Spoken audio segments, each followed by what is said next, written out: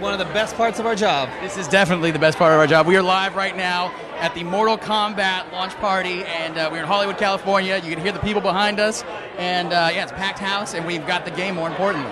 Well, not only do we have the game, but we've got these awesome cabinets they made. Now, talk about these cabinets. They're oversized arcade cabinets with big wide screens and the controllers. It's exactly how you want to play MK, if you got a budget and a lot of room in your house. So we've got the game here. It doesn't have everything unlocked. They're keeping some secrets for you folks at home, so you guys get in there and try it out yourself. But we're going to get to show more than anybody's shown off so far. Yeah, we're gonna take you through as much of the game as we can.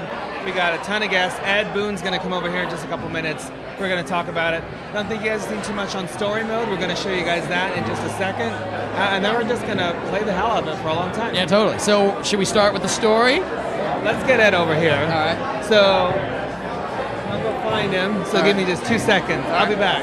I'm going to keep you entertained while Ricardo Torres finds Ed Boon. And in the meantime, I'm going to take a look at some of the options that are available. If you guys haven't seen what they've got in this thing, there's a ton of stuff. And we're also giving away copies of the game live here on the show, so definitely be watching and listening for trivia questions. We'll be throwing them out. We got copies of the PlayStation 3, Xbox 360, and as we load up this game here and we get into it, it's a lot of people, I don't know if you can hear all the noise behind me, but a lot of excitement surrounding this. The other thing they're tying into this, of course, is Mortal Kombat Legacy, and that is the new Machinima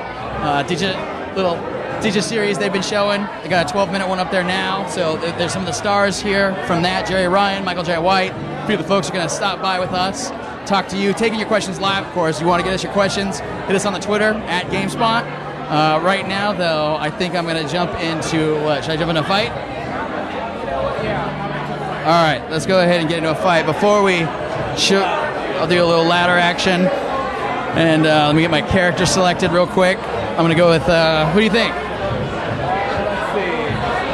It's PS3, Sean Kratos. All right, let's do some Kratos. You see this character selected? So this is what we got here. We got some Kratos, we got some Shang Tsung, we got some Baraka Shiva, who I don't think a lot of people really seen a whole lot of. We've got Cabal, of course, Raiden.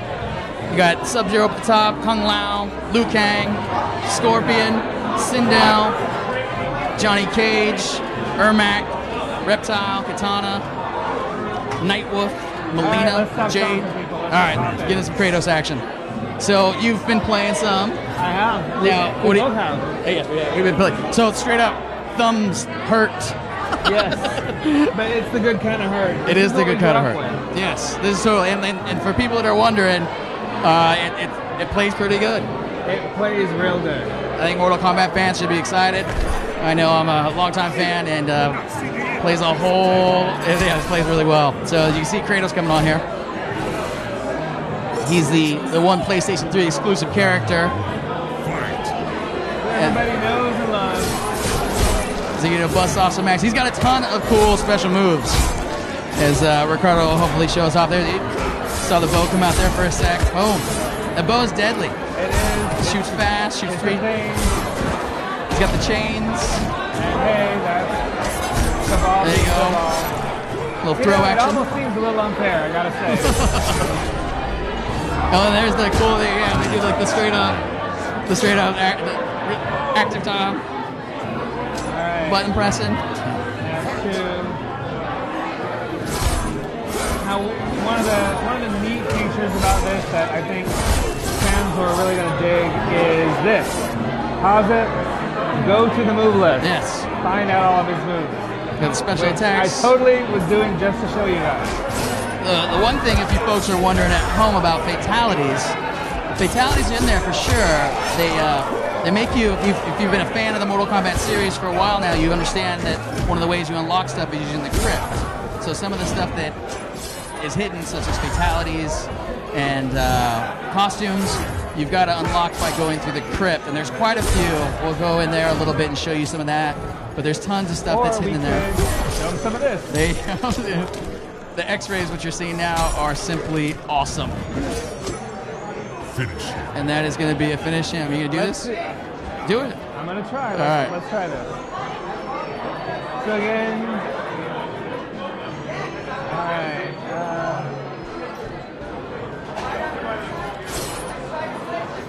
There you go.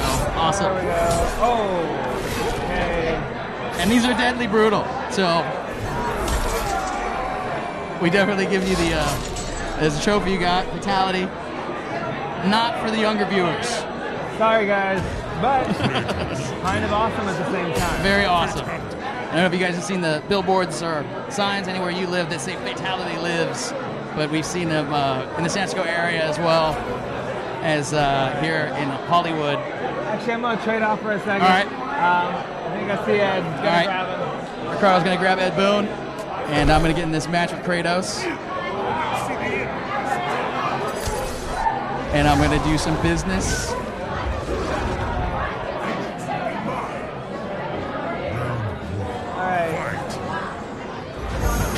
He'll be over in just a second, so... Alright, so you've been playing it, you've actually had the benefit of playing it in 3D. Yeah. So, how's the 3D? It's subtle, you know, it's like, it's not what you might expect in terms of depth. It gives some depth to the background, but it really raises the bars and everything you see on screen in terms of the UI and the HUD to the surface, so it definitely puts it up front. And it kind of sells the X-ray attacks, let me tell you. It really does, yeah. That stuff's awesome. And of course, one thing that people really haven't seen a whole lot of, which we're going to show when Ed Boon comes by, is the story mode stuff, and that stuff looks great. So you guys haven't seen much of that, which I don't think you have at all. It's a big surprise. I know I was hugely surprised by what we got in there, and yeah, very excited about that. And let's be honest, even though we love the series, we grew up with it, story makes a whole lot more sense now. Yes, it is definitely a refined storyline. It really stays true to what you already know, though. The other thing we should talk about while we're waiting for Ed to come by is that a lot of the same tricks that we've seen in classic Mortal Kombat games are actually in Mortal Kombat, the new remake. So basically, like uppercut, sweeps, all that stuff's back. Yeah, I gotta say, that's one of the reasons I like it so much, is it just feels real comfortable. Yeah. You know, we were able to pick it up right away and just kind of do what we do. It was a lot of fun. And, you know, gotta say, it looks so good. It does. We're obviously not too familiar with all of the finishing moves yet. Down, back forward. Nice, very nice. Should we switch up and show them something else real quick? Sure, let's do that. Although, we should probably point out real fast, so besides looking cool, while you're doing these things, you're noticing this little counter that you earn coins. So the coins are something that you use during the challenge tower. That's something that we're going to show you guys a little bit later. The coins you use for... I mean, you can unlock stuff in the crypt, but one of the neat things is for people that aren't experts at the game but still want to see a lot of the content, you can actually use the coins to open stuff up and just skip events in the tower, which is very handy. We haven't done that, I think, because we've been so focused at work about opening stuff up in the crypt. We unfortunately have decided to keep it real. They did. Not do that. I know about you, kind of regret it at points, because telling you right now, the tower is hard. It is hard, and there's 300 challenges, correct? Yes. There's a lot of them. There are. Should we show some Shiva? Sure. All right. It's an old fan favorite. She got a redesign. She's a little sleeker looking. Showing a little bit more cleavage, like a lot of ladies in the game are. She still got her good moves, though. Yeah. Horns, a little more pronounced. Let's say it.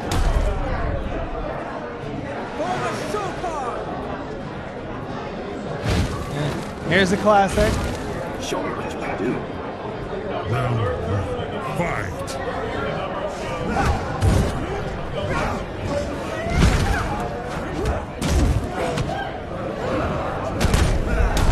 And one other thing to point out, so this particular background kind of ties into the story mode. We don't want to spoil it. But I will tell you that the amount of backgrounds in the game, kind of shocking. There's a lot of content in this game. Probably like way more than we would have expected. I know I did. You know, the neat thing too is to see the evolution of those backgrounds. I mean, you can see the characters and that's obvious, but when you see the backgrounds that you remember from like MK2 and everything, it's awesome.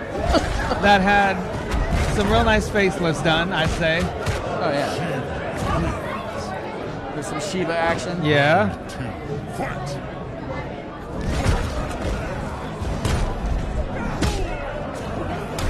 And she's definitely been fleshed out. Yep. That's one of the things. Everybody in the game now has a pretty decent amount of moves that are all different and unique. That's especially true of the ninjas. Yes. Because there was a dark time for the ninjas where just a different color. They definitely made huge differences between the ninjas now. They all feel like really kind of their own characters. Not just from the move sets, but certainly when you get in the storyline and you start hearing about the backstories of everybody and seeing how Sub-Zero's brother and this and that without spoiling too much. It's pretty good. They did a good job. All right, so Finish him! we're kind of going off the script because Ed is a little tied up right now. So we're getting our boy Hector here. You get the second string in. You get the second string in. You're totally not the second string. So introduce yourself, sir, for the guys at home. Hey, my name is Hector Sanchez. I'm a producer on Mortal Kombat. And yeah, we're celebrating, man. I'm super excited. All right, now, so for you, how long are you guys working on this game?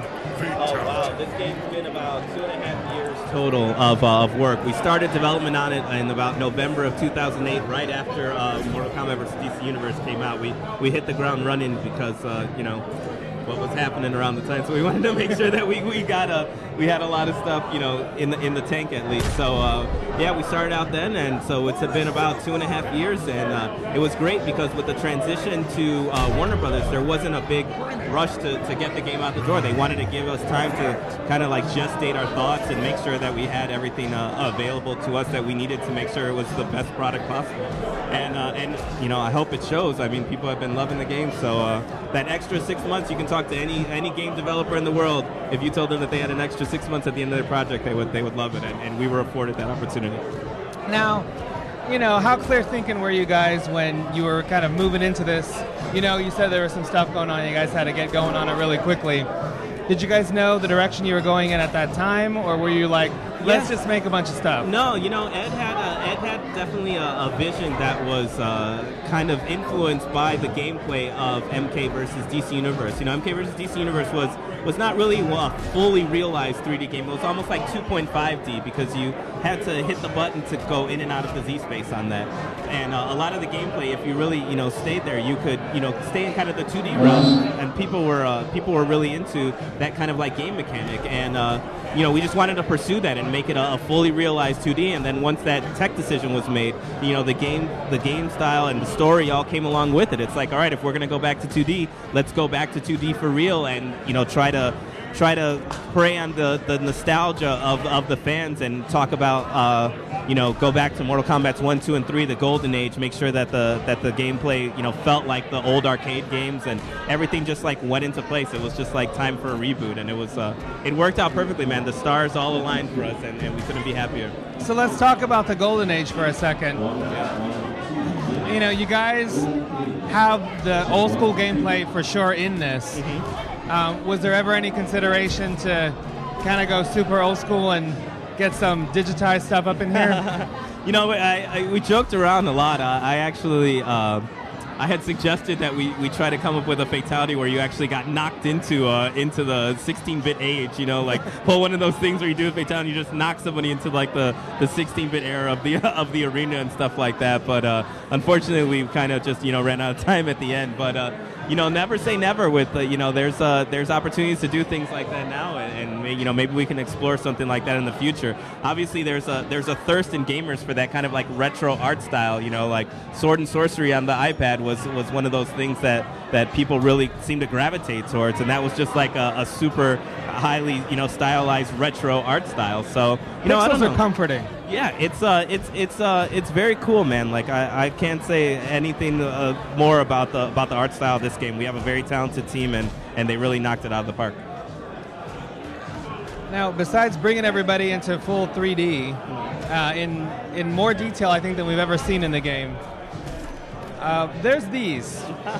The X-rays. The X-ray attacks. This is kind of a new way to bring pain. Yeah, Ed really wants us to push the envelope with gameplay each game. He doesn't want to fall into any kind of a comfort zone with our gameplay. We don't want to be, kind of like the sports simulations where there's just the iteration every year and there's just a couple things that are different. Every game, he really pushes us to come up with a new gameplay mechanic so that the game feels fresh and there's something to look forward to this time around. And X-Ray is a perfect example of that. That's something that we've never had before, and it's totally Mortal Kombat.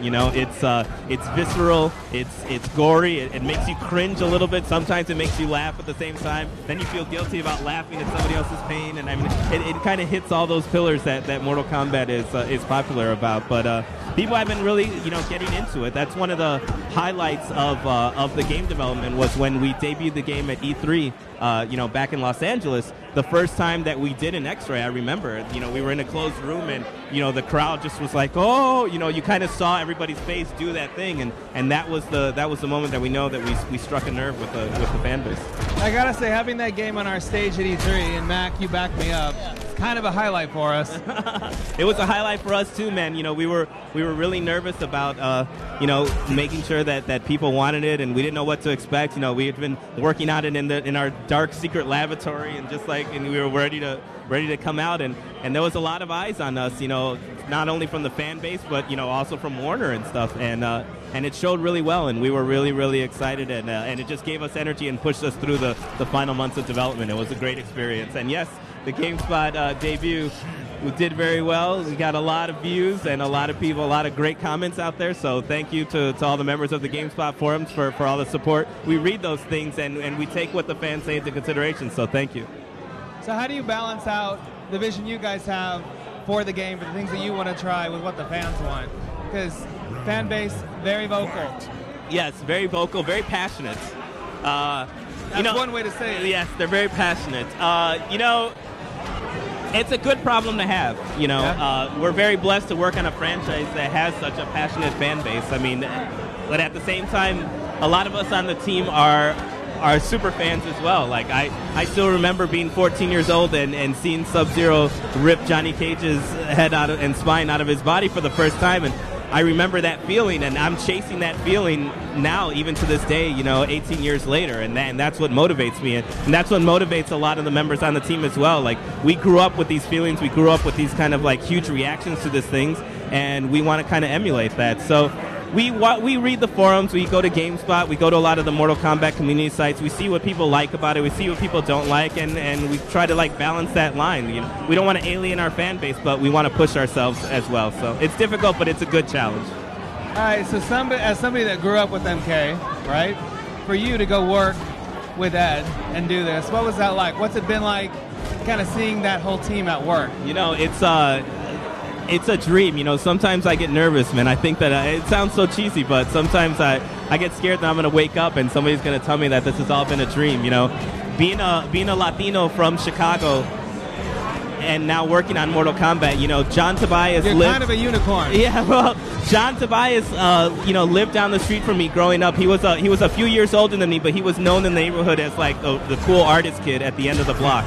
So, a couple years later when the Mortal Kombat phenomenon kind of took off, it was my game. I felt it was like a guy from the neighborhood is part of this thing that went out there. So it was really one of those kind of defining moments for me to see that anybody can do it. Coming out of Chicago, a lower income, a lower socioeconomic class, and see that somebody was able to take part and create in something that was really big and share it with the world was an inspiring moment that I always held on to. And now here we are 18 years later, and we got bright lights. We're in Hollywood, and I'm working with Ed, to this day, and it's just amazing that it's come full circle, man. I have a lot to learn from the man. It's the greatest job in the world. I wouldn't change it for anything. Nice.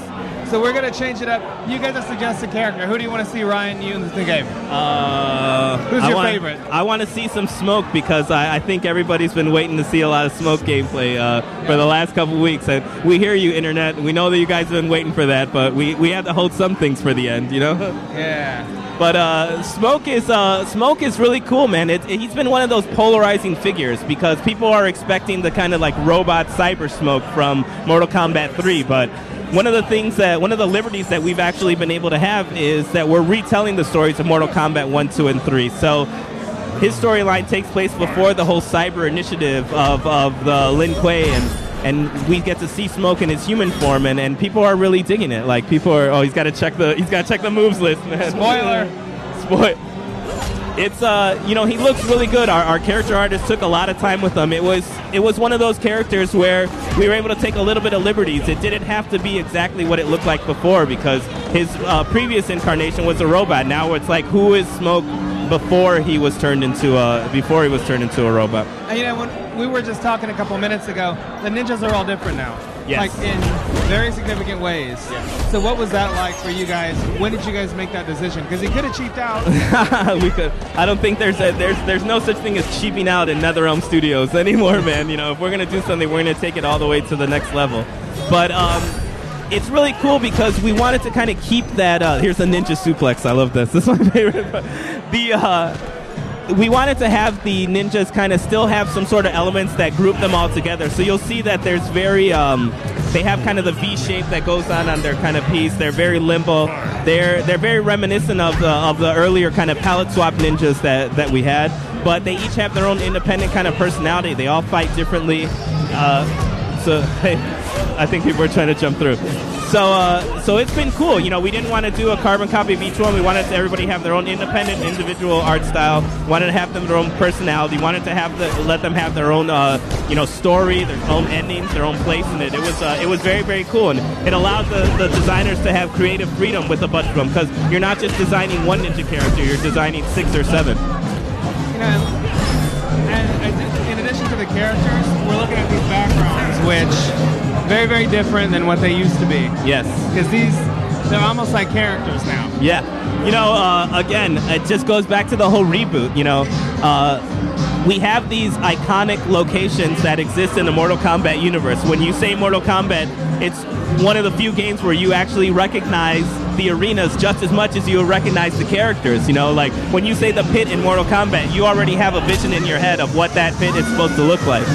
So with the technology that's afforded to us with the next generation consoles, with like 360 and PS3, we can realize those kind of like images that the artists have had in their head, but just do different things with them.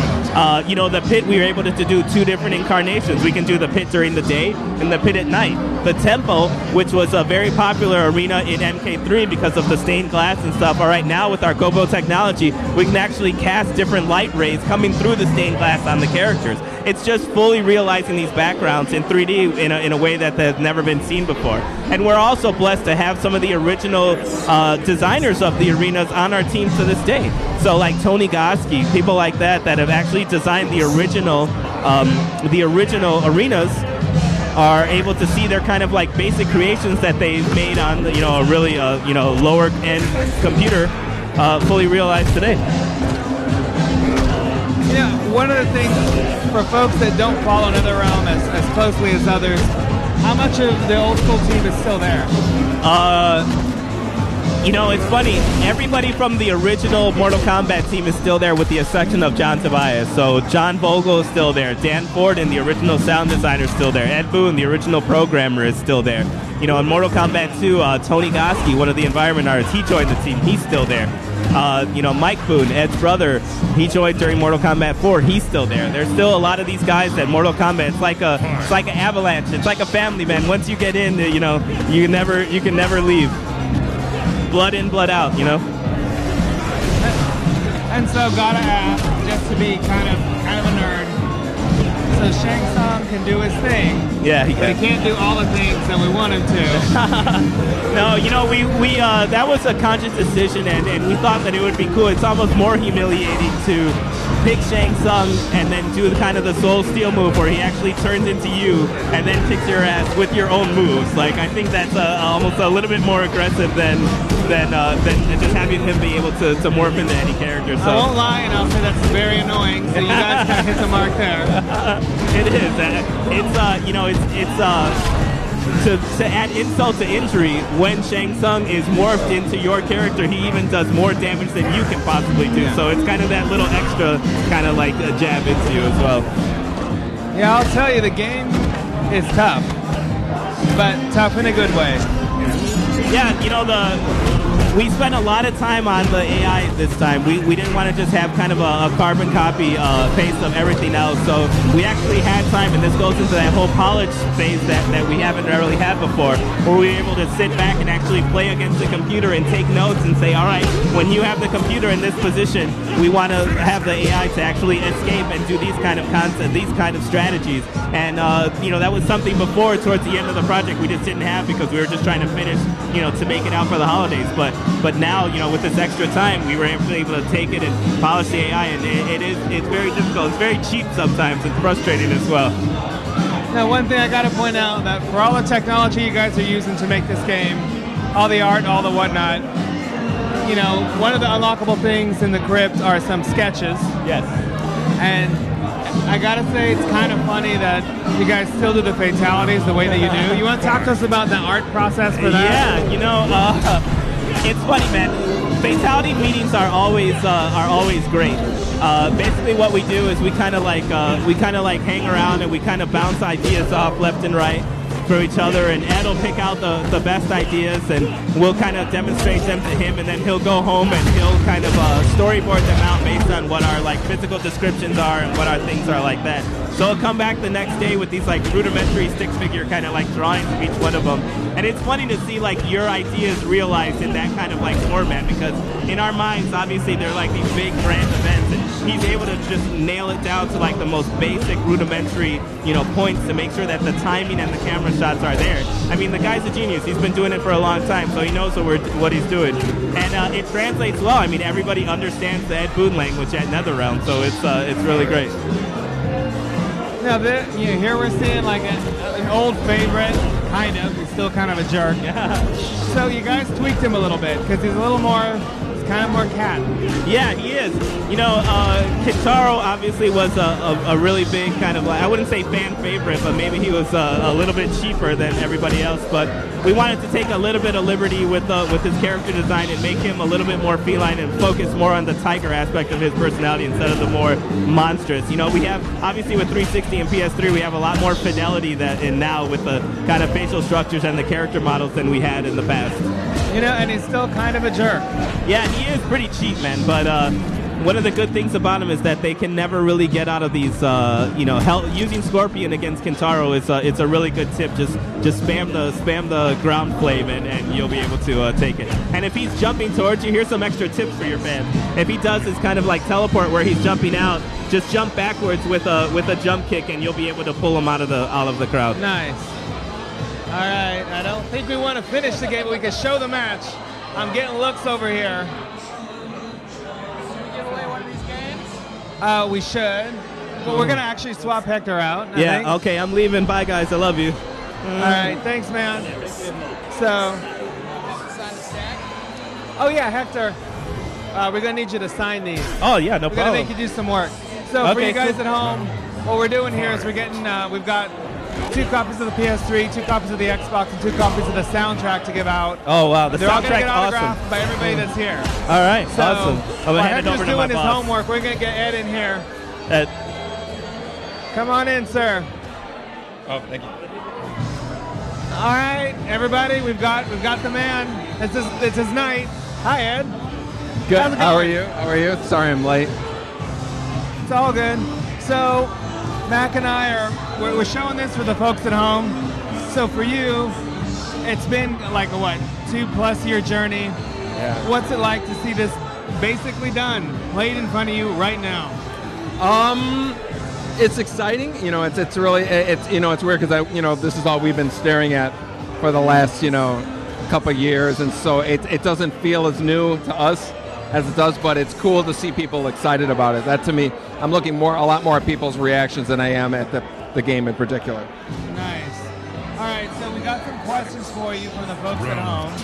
Fight. We're going to start out with a tough one, namely from a very disgruntled member of my staff, actually. He wants to know why Rain was left out. Of all the ninjas. Why Rain was left out? Yeah. Well, I guess, when you think that you have 60 characters, about 60-something characters in our kind of universe, somebody's got to be left out, and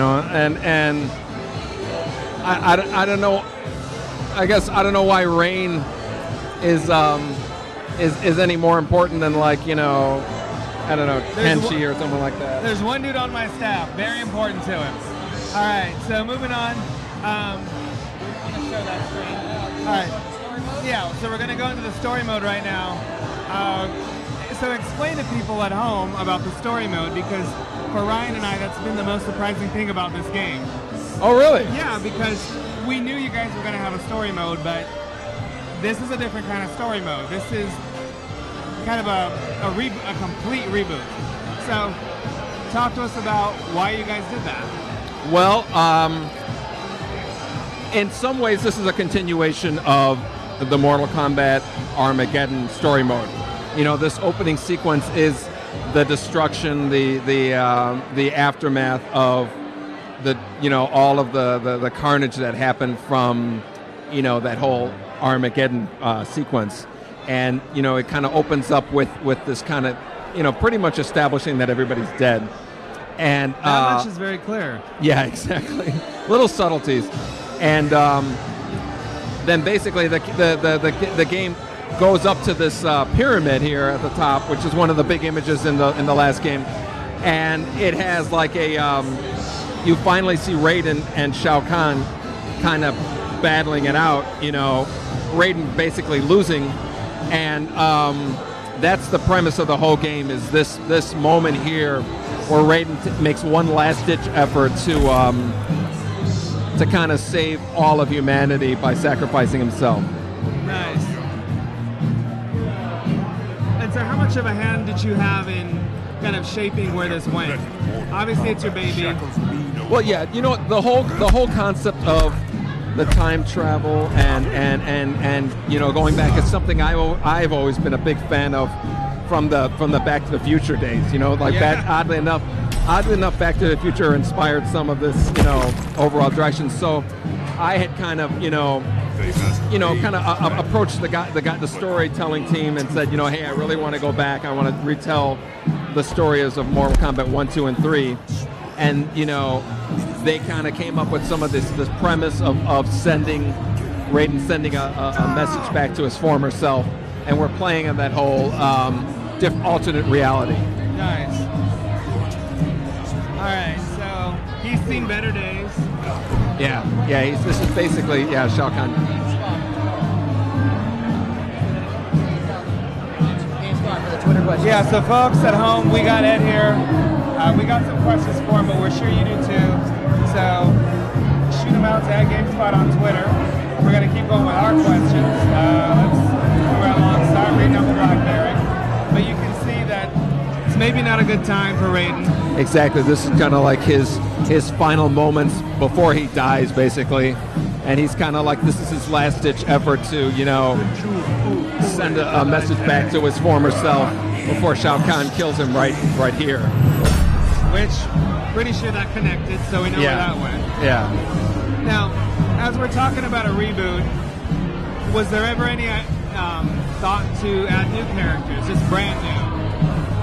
Yeah, you know, I guess from a story standpoint, we really, you know, part of what this game was like a fan service thing. You know, we really wanted to, you know, the last game we made was a T-rated game, and if there was any kind of message that really resonated amongst the hardcore Mortal Kombat fans is, okay, that was great, that was fun, but let's get back to what makes Mortal Kombat. So we said, okay, that's going to be the theme of this whole game, is Mortal Kombat being as Mortal Kombat as it can. And so obviously, you know, the story was a big part of it. So we said, let's do a rewind, and, you know, we're able to tell details now that we weren't able to back during Mortal Kombat 1, the arcade game.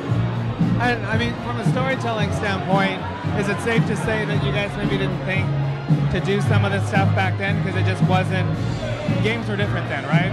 Yeah, and, you know, and our goal was always to, like, we wanted to have what felt like a feature-length film, you know, with interactive moments in the game, and that was really kind of like the premise for the story mode. We wanted going in and out of the fights to be all seamless, and, you know, like the experience was just like watching like a film. Nice. All right. So, and one of the neat things about the story mode is that especially at the early end of it, we see the characters kind of become what they're going to become. So, for example, Johnny Cage, kind of rocking. Well, let's face it, it's kind of a Miami Vice outfit. Let's not lie, it's linen. Yeah, there was a little inspiration from that. What's cool about it is you have these characters that you've known for so many years. You've seen them, represented in movies, but in terms of our video games, we never demonstrated, with a scripted, scene, Johnny Cage meeting Sonya, her reaction to it, and just how cocky he was, and that was a lot of what we are excited to be able to do now. Yeah. All right, so one other element of the game that, just as a longtime fan, I've been very impressed by is even the folks that I grew up with that maybe didn't play fighting games as much have been getting into this, which leads me to my question about how do you make a game, especially like Mortal Kombat, accessible? To me, it really kind of boils down to a really simple premise of like, in terms of the fighting, if you were to ask yourself, you have something that's cool that happens in the game, how many out of 10 people can make that happen? So if you have something where it's like a one-tick window and you got to do this and you got to frame count and all that stuff, 1 out of 10 guys are really going to love it.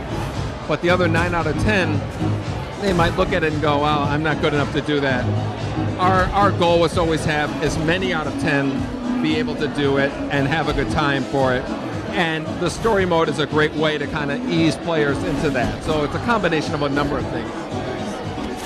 And we should mention, Ryan's kind of deep in the middle of some Johnny Cage action, so we won't have him go to it, but you actually have a lot of tutorial material in here. That's more than just, this is how you just the static screens. It's all interactive.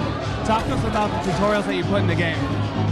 Yeah, this game is introducing a number of a little more hardcore fighting mechanics too. This is the first game we really are catering to the hardcore guys, and we knew that the casual guys would need a little bit of an introduction to it. So from the standpoint of the basic moves, some of the more advanced special moves, the X-ray attacks, we even have a fatality trainer, which basically lets players sit in a room and try out fatalities without a gun to their head with, the finish him and the counting down and all that. So. All right. Now, you mentioned trying to gear the game towards more hardcore players. And that does kind of beg the question that we've had going around the office, kind of about the way the game feels. So what do you think the flow of an MK fighter is that makes it different from a Tekken or a Virtua Fighter or a Street Fighter? Well, I think I think all fighting. I don't think Tekken plays anything like Street Fighter. I don't think Mortal Kombat plays anything like Tekken. And so, if I were to describe Mortal Kombat, it's probably a little bit more frenetic. It's probably a little bit more more attacks per second, so to speak. And whereas Street Fighter is probably a little bit more setting yourself up for the one hit, setting yourself up for your one hit strategy. And Mortal Kombat is kind of like bang bang bang, or you're stringing together special moves more together. So I think that's kind of like the general feel of that. Tekken is a lot more of like longer string combos, the 10-hit combos, the longer sequences. So I think the pacing of all three of those games is pretty dramatically different. Yeah.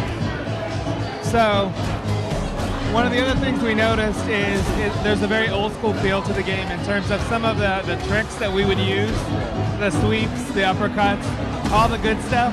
A little cheap sometimes, but we know how to do it right. Did you guys consciously put that in and make sure that it would work like it would before? Some of the stuff like strategies with sweeps, strategies with jumping over projectiles, jumping over crossover kicks and all that stuff, that we did put in. Some of the stuff like, your strategies with the AI opponents or something like that, they just kind of like, they just kind of got inherited as we implemented the other features. Nice. Now, so it took you guys over 2 years to make this, so not that I want to bug you about a sequel yet, you need a break. But that said, you guys have now rebooted the MK sort of genre completely, not genre, but the series completely. So it's kind of a blank slate for you. Obviously there'll be a sequel to this at some point, but we kind of dug Shaolin Monks and those kinds of games that were in the MK universe, but not quite a traditional fighter like this. What do we think about stuff like that? Ever since we made the first Shaolin Monks, we've been talking about you know, how we'd love to make a sequel to it. You know, there's a number of the guys from the original Shaolin Monks team, you know, walking around here. Some of the guys left. Some of the guys are working on God of War, and so we'd love to make one. You know, I guess we always think of these games as one at a time. You know, whenever we can think about this game, then we'll probably kind of sit back and think, you know, what's a good thing to do next. All right. So what you're saying is, if we get everybody to bug you, that you'll make one at some point. Yeah, if we get enough Twitter questions, we'll definitely do it. All right, Internet, you know what to do. Bug him like there's no tomorrow. All right, so moving on. Now that we're in it, why did you guys make such a concerted effort to do so much for a single-player story mode in this game? Because, I mean, fighters in general, sometimes you kind of blend everything together and your story's really short and you go up, you fight your 10 people or whatever and you're done. But, you know, we're obviously not going to show the whole thing tonight because we couldn't. There's a lot more to this story mode than you think. Why was that a priority this time out? You know, we started presenting the story in this format in the last game, Mortal Kombat versus DC. It was a scripted thing, and but we always felt like there was that was kind of like just the beginning in terms of that. You know, I really feel like one of Mortal Kombat's strongest, biggest identity features is its story. The fact that the characters have a relationship with each other and they go back and forth. You know, we kind of started that with the little biographies in the first game, and then the endings and all that stuff. And now, you know, with this is the first Mortal Kombat, M-rated Mortal Kombat on this system. So it's like this was the first time we really had the ability to tell this elaborate of a story. Nice. Now, what we're doing right now is we're playing the final game that's going to be out next week. But you've been real vocal about how DLC is going to play a large part in its life. So talk to us about how important DLC is to, you know, your strategy with this game. Like, because you're not just going to ship it, walk away, go sit on the couch, right? I know you'd like to. Right.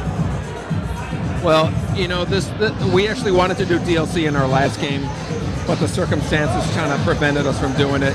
So we always knew that we wanted to do DLC for this game, and admittedly, this is something we don't know what people's reactions are going to be.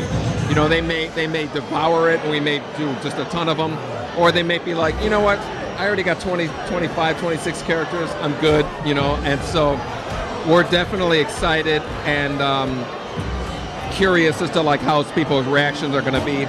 We think it is going to be cool just because people seem to be, you know, we're going to start teasing the characters that are coming and all that stuff. So we're just as curious as everybody else is and how people like it. And so the way you guys have built the game, it will support a DLC of all kinds of varieties, right? Yeah, absolutely. So there's not going to be like a Dash edition with 3 more characters and a couple of things. You guys are going to take care of us right? Yeah, that's a good question. I guess that's an interesting way to look at it. I guess we just want to keep the game kind of fresh and, you know, really have a chance for players to kind of vote who they want to see the most, you know, and for the most part, that's the approach we're taking is the ones that we've heard the most clamoring for, and you know, and bitching in some examples are the ones that are going to get in.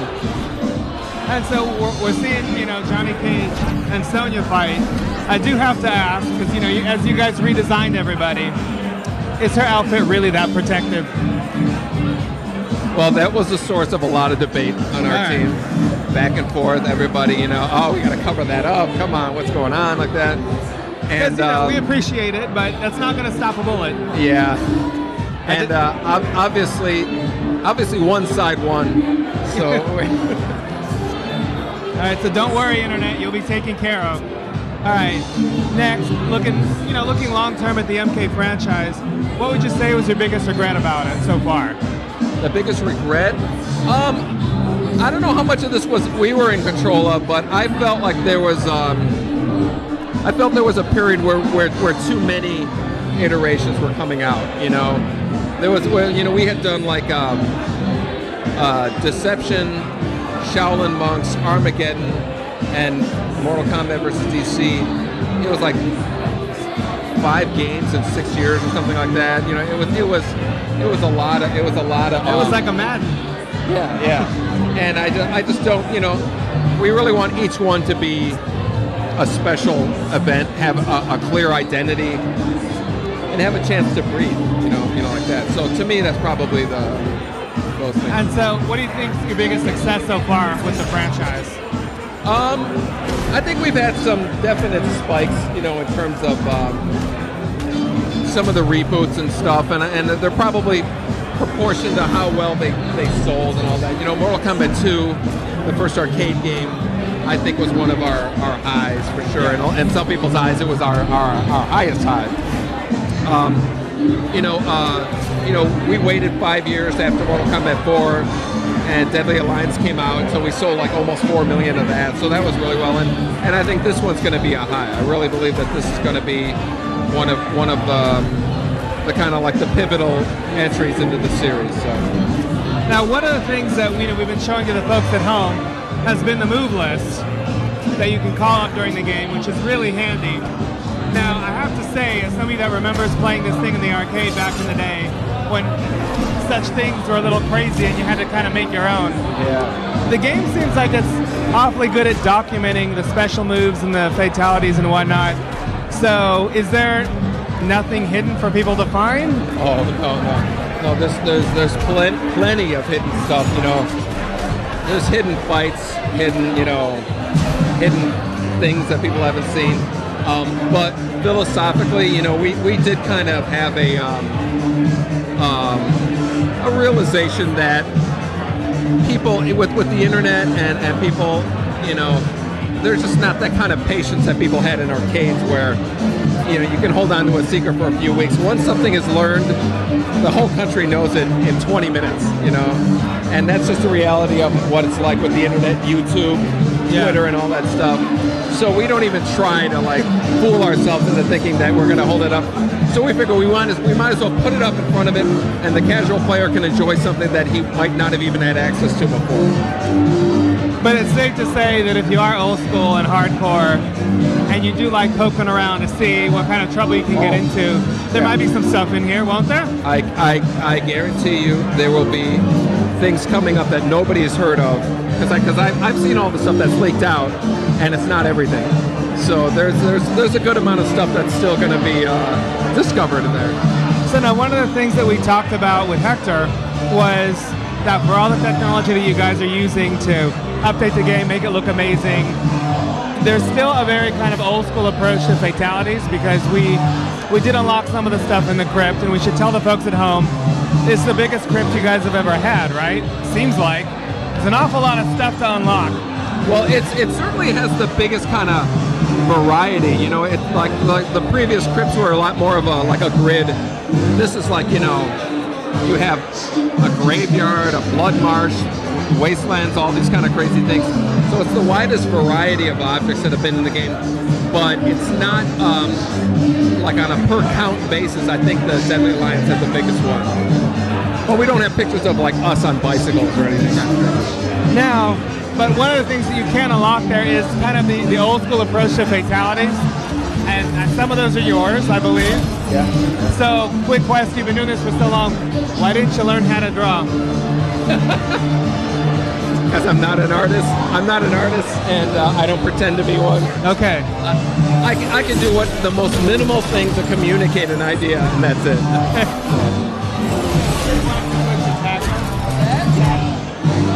So we're going to switch to tag mode, because this is another thing that it seems like people didn't quite realize is another big element of the game, is this whole tag component, because it's not just tag another player in. There's actually mechanics to it. Oh, yeah. You can call your buddies in. You know, do have to ask. I know you wanted to go content heavy, but this was kind of an additional set of work that you guys had to do as well, right? So why so fleshed out? Why so what? Why did you guys decide to flesh it out as much as you did? we've always been a fan of like, you know, huge fans of doing like you know, Marvel versus Capcom. Yeah. You know, even Tekken Tag and all that stuff, and we've always wanted to kind of get a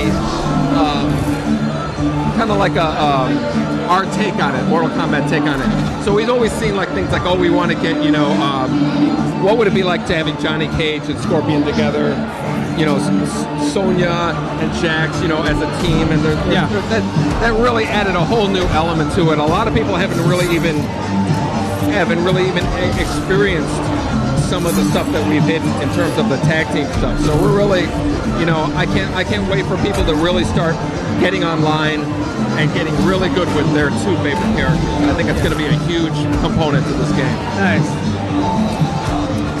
All right. Now we're looking at some of the questions coming in. Got somebody asking if we've had a chance to check out MK Rebirth on Machinima. Oh yeah. What do you think about it? The new one or the original Rebirth that he did? I just see it. What do you think of the videos of MK Rebirth? I think you know, Kevin's like, he's the guy, in my opinion, he's the guy who should be doing a third film. You know, like if a third film's going to be done, he's the guy. He grew up playing Mortal Kombat. When I met him and talked to him, he knows more about it than I do. You know, he told me that all these details and stuff like that, and it's just he's such a passion for it that my first reaction is, you know, let's sign this guy up. Nice. Let's see. Looking at some questions. Now, how much fun did you guys have with the backgrounds? Because how much fun did you guys have with the backgrounds? Now that you can actually animate, which is good. Yeah, a lot of the backgrounds are kind of like modern versions of what people remember from back in the day. Yep. You know, so the living forest, there's always trees, you know, talking, and or not talking, but, you know, roaring. Everybody said, oh, you should be able to throw the guys into the trees, and so we knew we had to do that. Yeah. The subway, you know, with smashing the guy's head on it. The biggest fun with the environments to me were the fatalities, the background fatalities. So that was like such a everybody had so much fun coming up with ideas and, you know, crazy things that you could do. So but it's great to see, like, you know, today, you know, graphics in 2011 doing something that you remember when you were, you know, 15 years old or something like that. It certainly feels like the early 90s again, and that's not a bad thing. Yeah, that was our goal.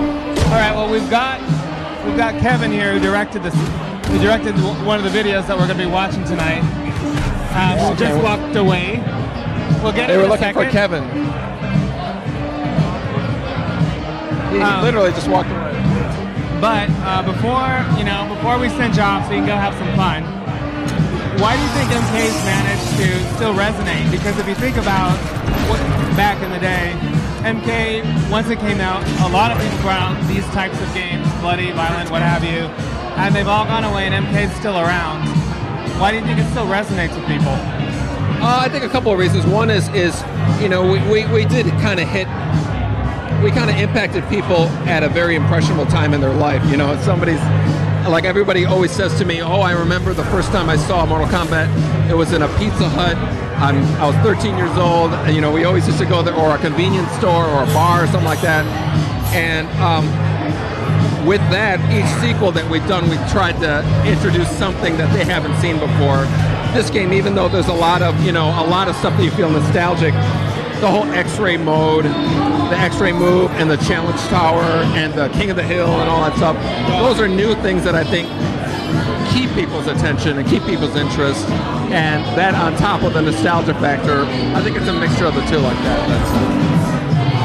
And for you, I mean, this still excites you. You still seem to have that fire to do this, to stay with this franchise. Whereas, you know, there could be a Leonard Nimoy thing happening where you're like, I don't want to be Spock, and you don't want to be Mr. MK.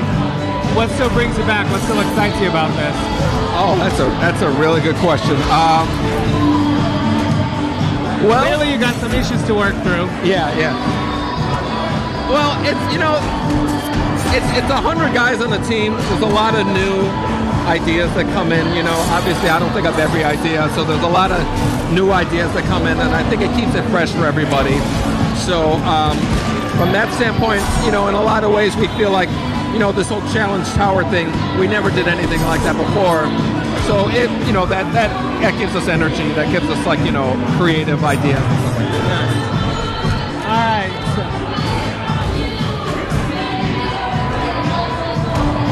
All right. So, yes. All right. So Ed, we're gonna send you off because we kind of have got a celebrity coming in who's starring in some of the stuff we're seeing here tonight. Michael J. White would he be your choice for Jax, you think? Pardon? Would Michael J. White be your choice for Jax? Oh yeah, easily. I think he's awesome. He's awesome. He's perfect. When I first saw him in that Rebirth video, I was like, oh man, that is Jax right there. Awesome. All right, well, we're going to thank you for your time. This is your party, so we got to let you go have fun. Thank you, sir. My pleasure. Thanks for having me. The game's looking great. We're going to swap you in. We'll see you soon. Take care. Thank you. All right. So Ryan is still going to beat people up, and we're going to have Michael J. White coming over here, I think, in a couple minutes. So you've been quiet. How you doing? I'm doing awesome, dude. I get to play this game while you're doing all the work. It's so hard to hear, obviously, but hopefully I'm gonna get a. Oh my god.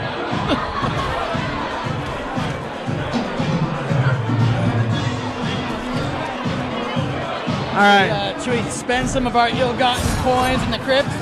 Not just yet. We're gonna have Mr. J. White's gonna be coming over here in just a second. For folks at home, it's a little loud, so we're getting the music adjusted. Now, how much time have you spent with the tag mode? I played through the tag ladder probably about like 3 times, and you know, it's kind of cool because you can augment the tag from being just tagging somebody to tagging them and having to come up with a special move, or actually just have them come in and throw a couple fireballs or whatever, depending on what their projectile attack is. So like a little buddy pickup. Try to bust off mentality here. Let's see.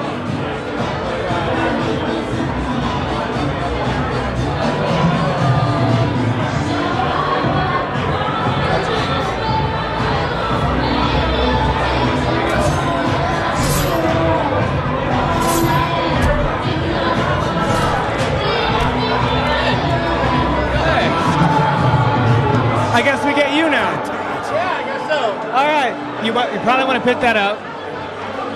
So before we get Michael J. White over here, we've actually got somebody Ed Boon talked about. You want to introduce yourself to the guys at home? Sure. My name's Kevin Tancherowan, and I'm the director of the Mortal Kombat Legacy series. So you kind of started a whole thing. So talk to us about the first video that you did, how that came together, because let's be clear, this was not some crazy high production thing. This was kind of like you and some friends, yeah? Yeah, it was. I got lucky that everyone was in town. I had equipment available to me, so I decided, you know what, I really want to show people that I can make Mortal Kombat, you know, into live action again.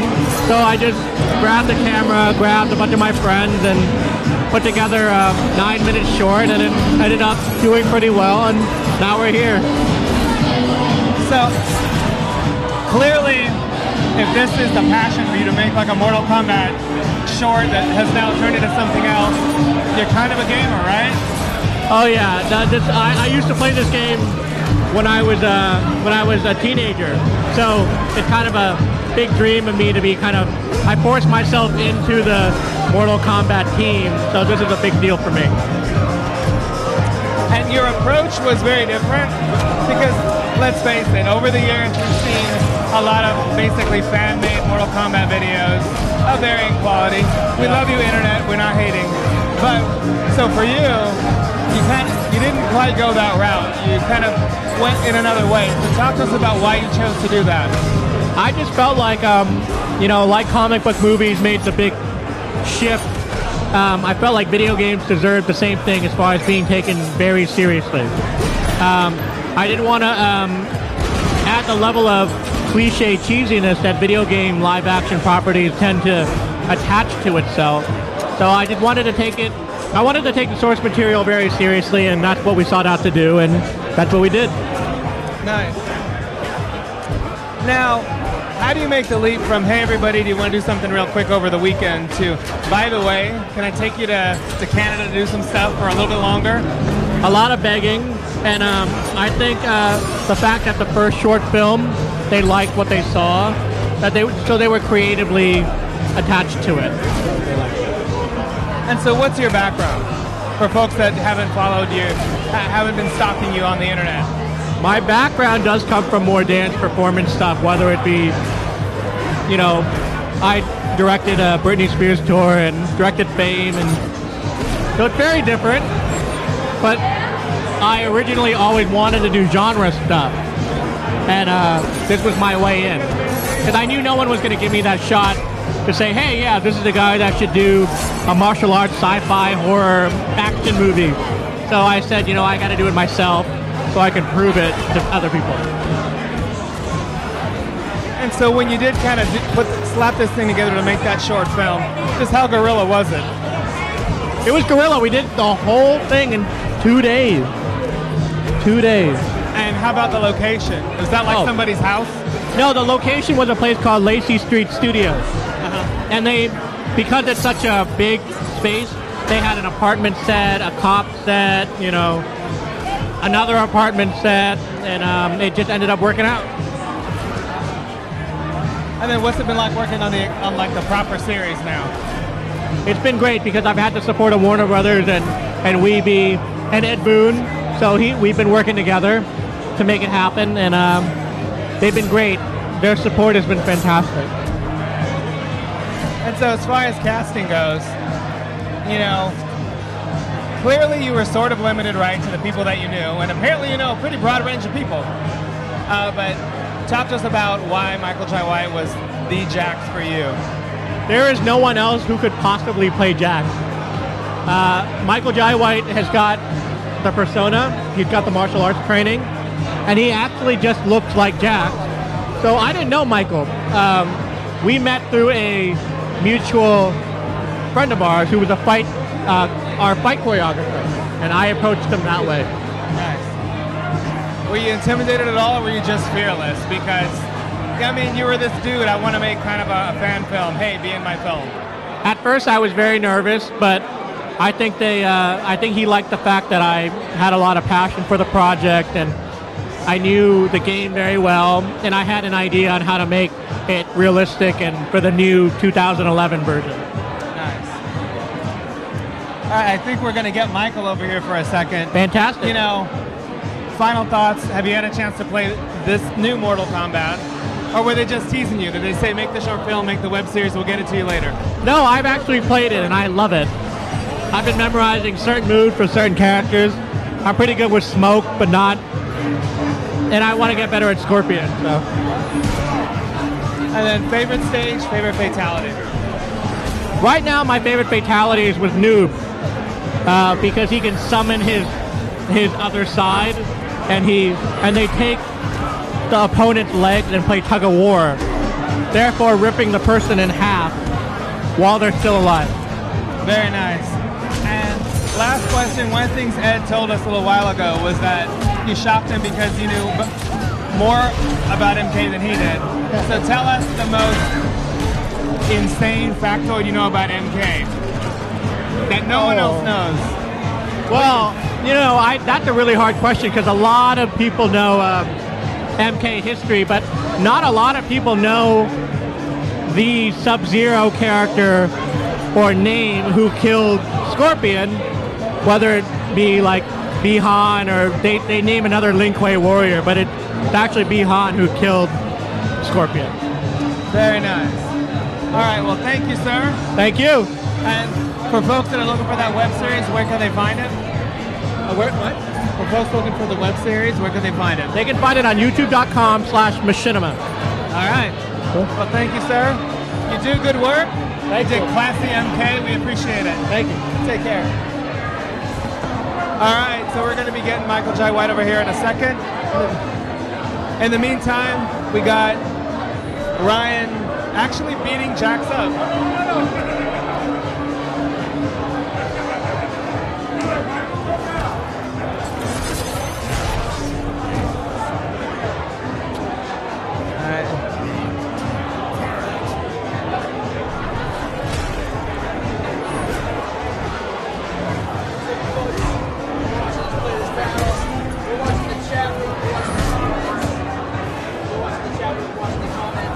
So if you guys want to know anything, go ahead and ask us in the chat room or the comments, or send your tweets to us at GameSpot, and I will try to beat Lieutenant Ermac with this microphone in my hand.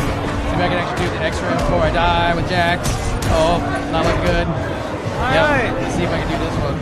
So, Ricardo's getting a new friend here, Michael J. White. Ricardo Mike. all right, everybody, we have Mr. Michael J. White here. I feel very small. This is a big dude, but it makes total sense because he's Jax. And actually, he's more than Jax. He's an actor that's got a pretty long resume, so I'll be a nerd and say I know you at Spawn. But talk to us about what it was like becoming kind of a part of the new Mortal Kombat like legacy online. Well, I mean, it was a great opportunity. I mean, I always dug Mortal Kombat, and I always wanted to get the chance to play Jax. I was supposed to play it in the last movie, but unfortunately the schedule didn't work out. But this time I got to do my Jax thing. It was good you dodged a bullet there, so you're fine. But so we were talking to Kevin. How did it go from, do you want to do this quick thing on a weekend, to, oh, by the way, this is a bigger thing now. You want to come up to Canada for a while? Hey, I was proud of it. The reason I did the first thing is I believed in it, and we see the fruits of it. I mean, I really applaud Kevin's talent and the gumption to go out and shoot his own thing, and to be a part of it is just like a great opportunity, and the success of it, bringing us to where we are now. I mean, it makes me feel like I'm very happy for that decision. Yeah. Now, how familiar were you with Mortal Kombat before you hopped on? Well, I used to play Mortal Kombat with my teenage son, and so I was very aware of it. Yeah. I was aware of most fighting games, So, Mortal Kombat, coming up, growing up and playing that stuff is like, that's old hat for me, and I'm just a fan of the whole thing, and seeing where it's gone to now, it makes me really, really proud to be a part of it. So, as an actor, there is actually a story to Jax that they kind of fleshed out, especially for the stuff that you're doing. Did you approach it like a real job, or did you approach it more like you were playing an icon, like when you did Spawn or when you do those big characters? Well, see, I mean, you're always playing a human being, so I approach it like any kind of character that I'll be playing. I have to have a biography for him, and this one being that he's an officer of the law, military trained, and is very very serious about doing his thing, upholding justice. So that's kind of where it starts for this character. So I mean, it was to me, it's just like if I was doing a movie, a web series, television show, commercial, they're all the same thing. You got to really know your character.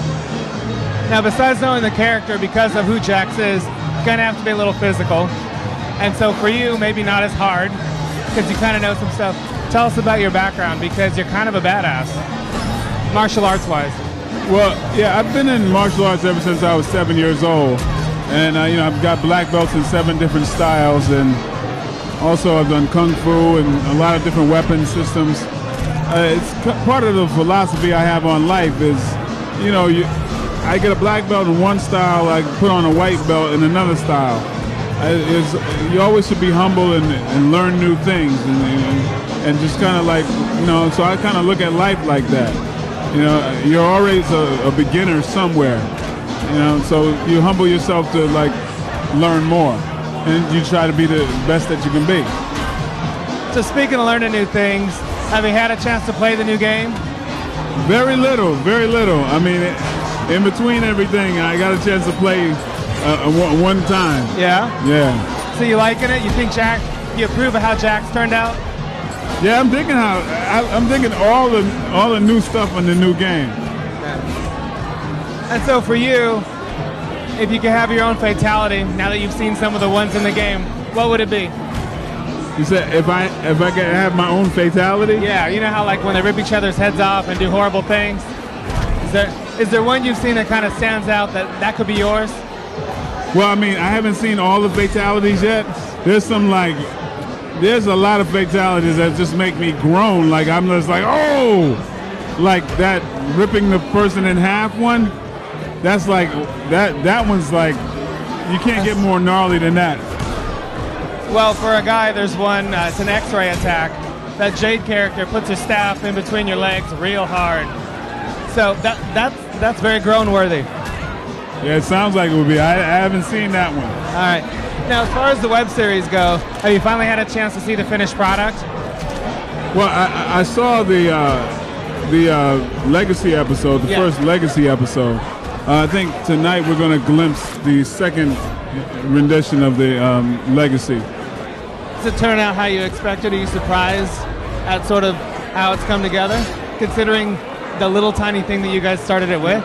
Well, it always turns out better than I expect because Kevin is a master at what he's doing. He knows what he's doing, and you know I have all the faith in the world in this guy. He's going to be like one of the best directors in Hollywood. Awesome. Well, hopefully he's going to keep you employed because you're kind of an awesome dude. So thank you. We thank you for your time, sir. You're doing the good work. All right, my brother. We wish you much success. Take care. All right. Good to meet you too, quiet guy. All right. Quiet guy's been playing. All right. Thanks, man. All right. Thank you. All right, that was Mr. Michael J. White, better known as Jax in this new web series. Now, if you guys hear some noise behind us, it's actually, they're showing some of it right now. Episode 2, we are kind of torn because we are playing the game.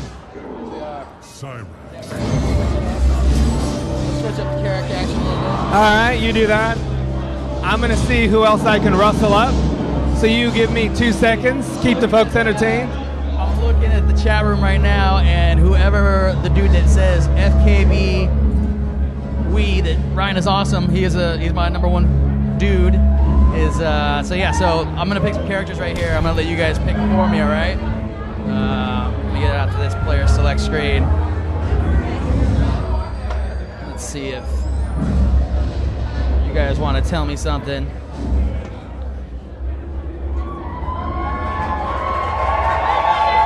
Alright, so I got this character select screen up here, and you guys tell me, who do you want to see here? I'm looking at the chat room, and unfortunately I can't show the super cool thing behind us. Was they're showing episode 2 business of Mortal Kombat Legacy, but I am looking at this character select screen right now. And I'm going to go ahead and pick my own character since no one in the chat room is making any noise. Ant-Man. Let's see, I'm going to look for my good friend. Let's see, I don't know. Like all of them, really. Let's see. What have I been showing you guys? I haven't shown you guys. Show you guys any Raiden, really. Sindel. You want to see some Sindel? Let's see some Sindel. I think they're getting Peter over here, who's one of the stars of Mortal Kombat Legacy. So while you might not get to see episode 2, you will get to see Peter shortly as my game loads here, and I've got Raiden and Sindel versus apparently Kano and Stryker. So let's see how this goes down.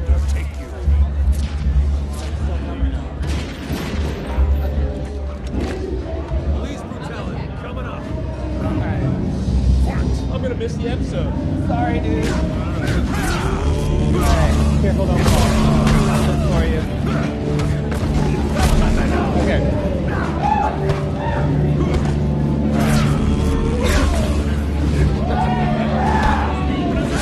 All right, everybody.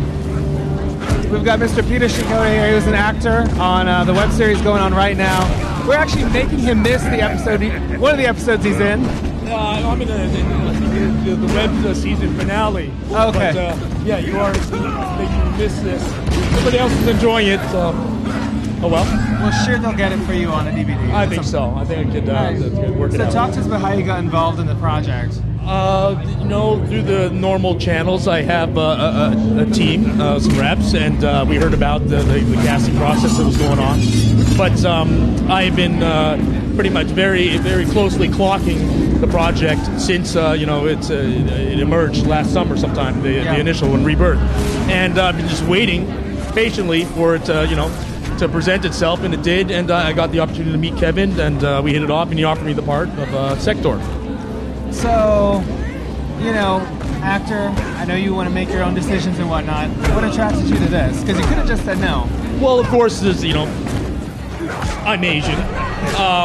There has, the Asian, the connection to the Chinese, mythology, Japanese mythology, martial arts. See that? And something really cool just happened. Yeah, I think Kano got his eye blown out or something. I don't know. Don't take my word for it. I can't see.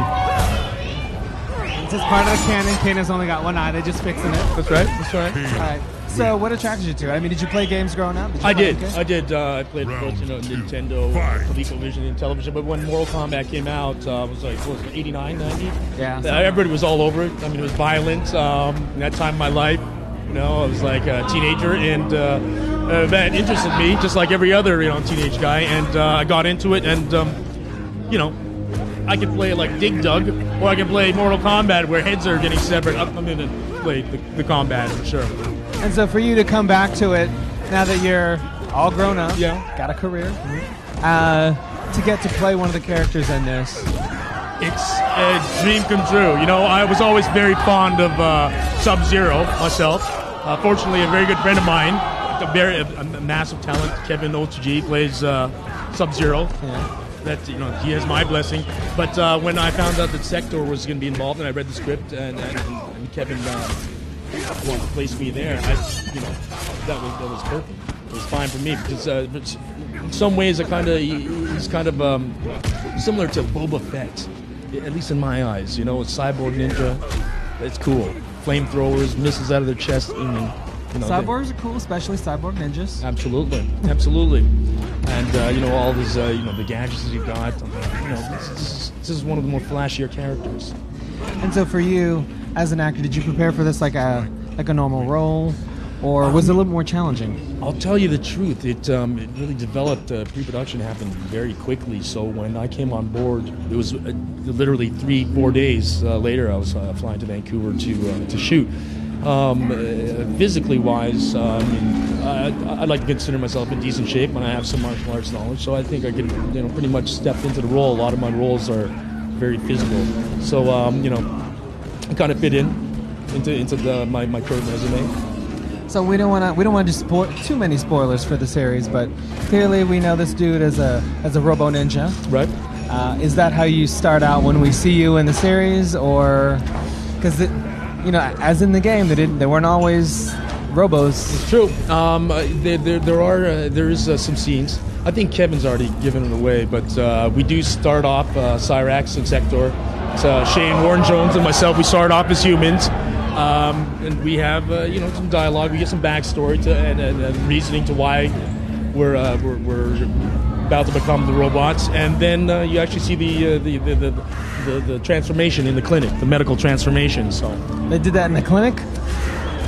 It is a clinic. It was kind of actually shot in a mental institution just outside of Vancouver. So, but yeah, it was a hospital. But I think they were doing lobotomies a few decades ago. All right, then that's fine. I do, we've heard through the grapevine that the actual location was kind of an adventure in and of itself. Yeah. Really haunted? Yeah, that's exactly the location I'm talking about, Riverview Hospital. Yeah. They like it. They do. They really do. They like it. Yeah, Riverview Mental Hospital. Big facility. Lots of ghosts, they say. Interesting. Did you see anything? I didn't see anything myself, but I'll tell you, it is kind of creepy walking the halls to the set. Definitely. Nice. All right, now have you had a chance to play the game much? I have not. I actually was scheduled to be at that web launch on Tuesday, but then some things happened. I couldn't make it, and I was really looking forward to it because come on, I know these guys. There's millions of guys around the world that they'll line up at midnight just to play that game, and I had that opportunity, and I kind of messed that one up. But yeah, I'm looking forward to playing the new one for sure. I'm pretty sure playing Who You Did, you earned yourself a copy. They'll get you one, promise. I was told a couple of times, and I'll be expecting it. Now, for you, were you surprised that this kind of warranted all the attention it's gotten? This from proper actors, because there've been a lot of fan films. We'll be honest. Yep. On the MK side, maybe not the same quality as the one that you're in now, right? For obvious reasons. But video games becoming something, like what it is. Yeah. Well, what was the question? No, sorry. No, it's all good. It's a little loud. Were you surprised that video game property has morphed into what you're starring in right now? I'm not surprised. I mean, it absolutely had all the potential in the world in the mid-'90s, as we've seen from the success of the first two movies. And I think it's all timing. I think just exactly enough amount of time had passed for someone to reboot it.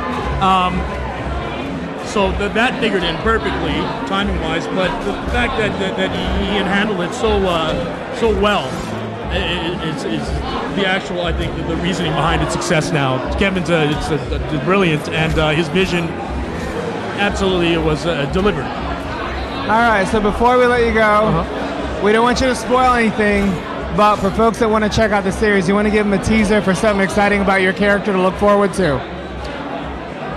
I think everybody knows what they're going to be looking forward to. There's going to be it's going to be you.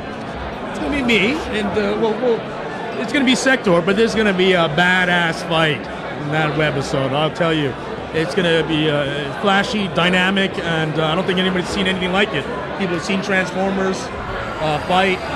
Nobody's seen people with this kind of fluid movement, martial arts, and I don't think this has ever been put together this way. I think people are going to be quite pleased.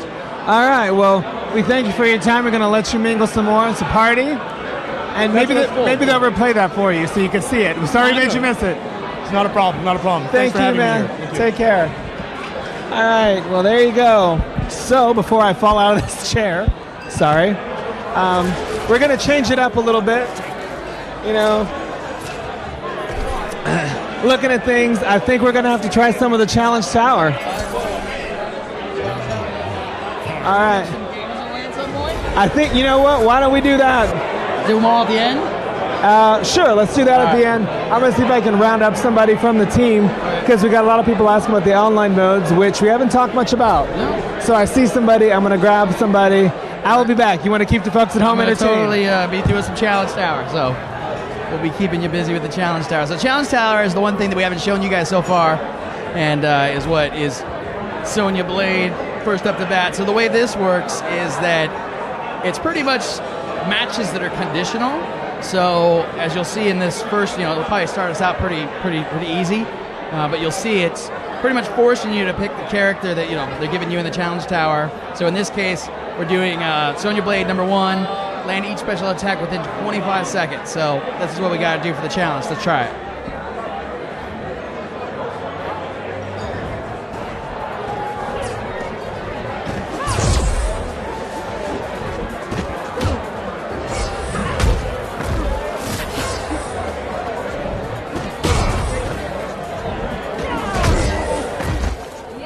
There you go. There's challenge number 1 done. Success.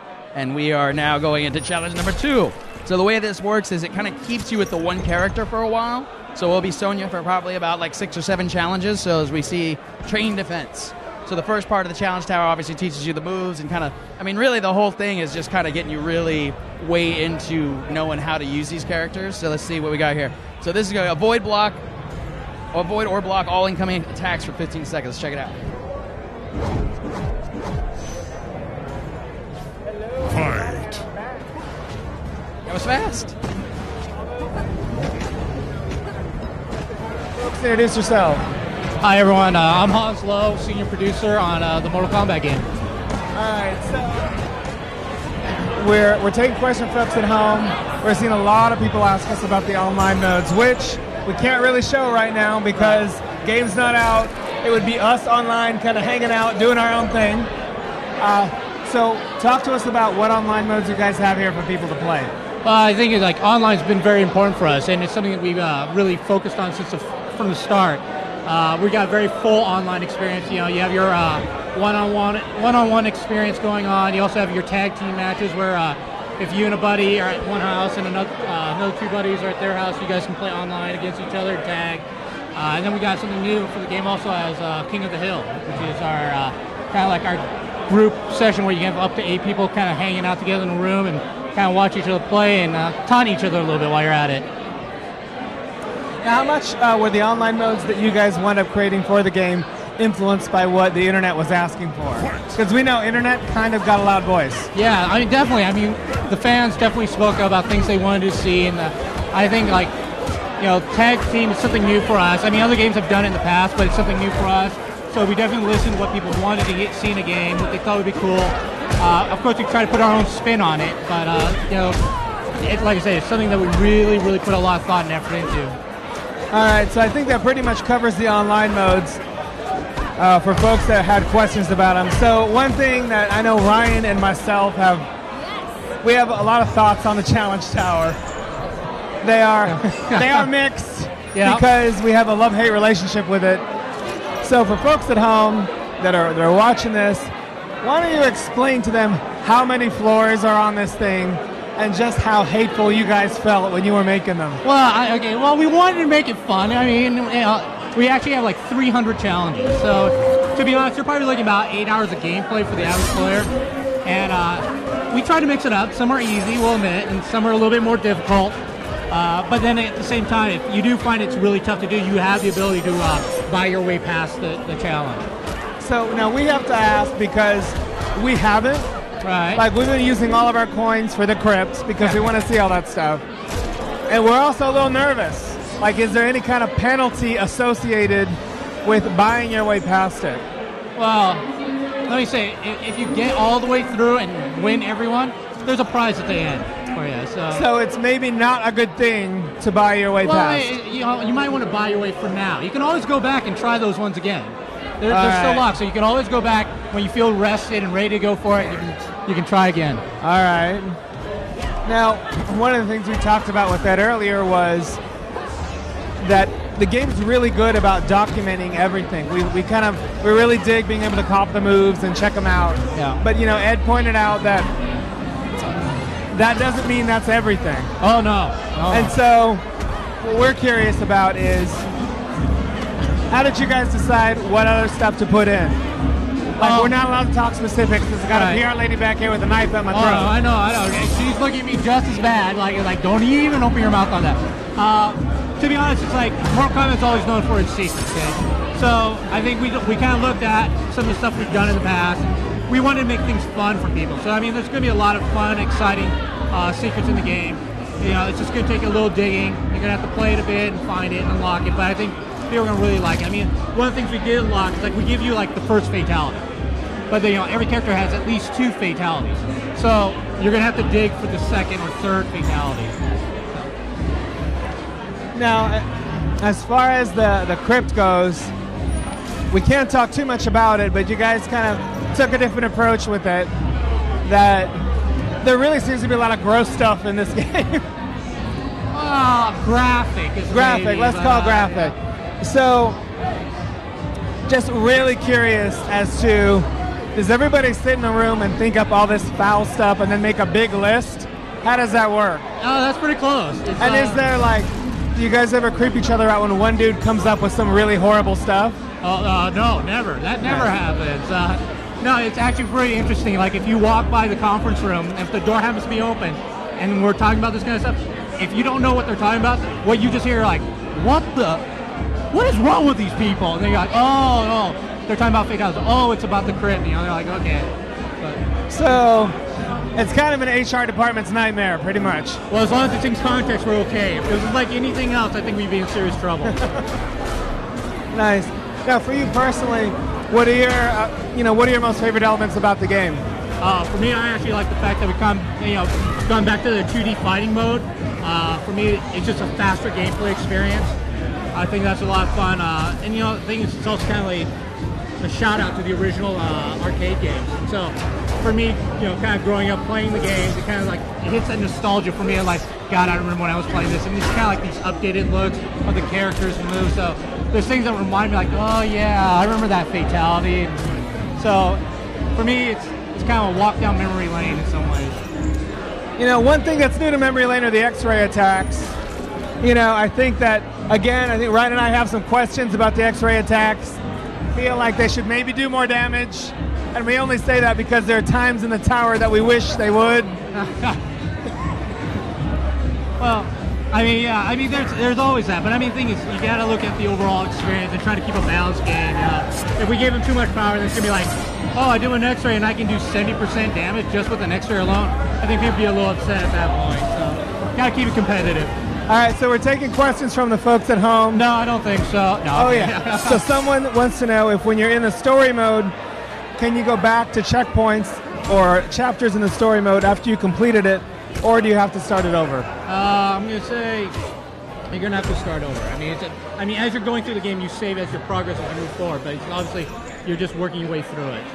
I will say to the folks at home, as I was playing it, there were times where I did have to sleep. It is kind of a long game. Why?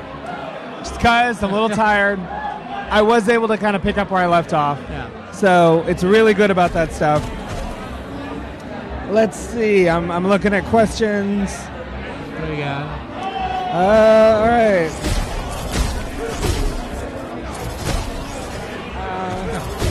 A lot of these questions you can't answer because I'm getting the look. So sorry, folks at home.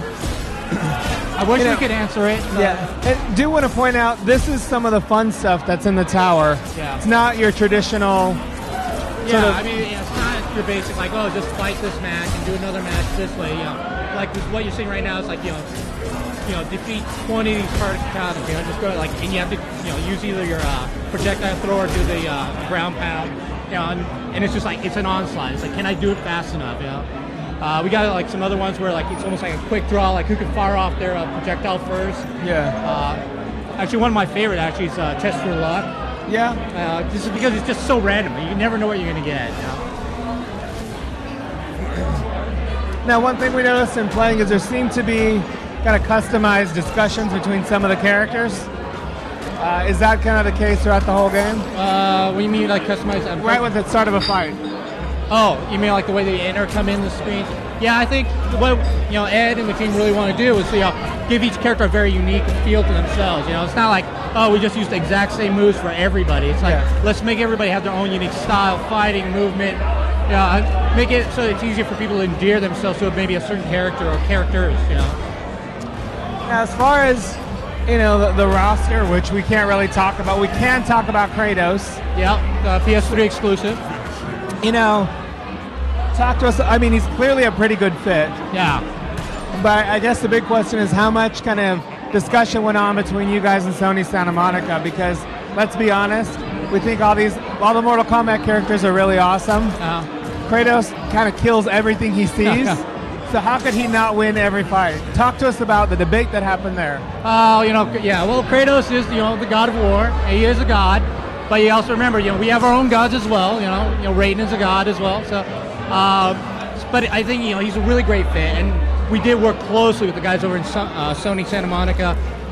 With Stig and William Weisbaum and Adam and a bunch of the guys over there. And I was probably on a call with these guys maybe 2 to 3 times a week.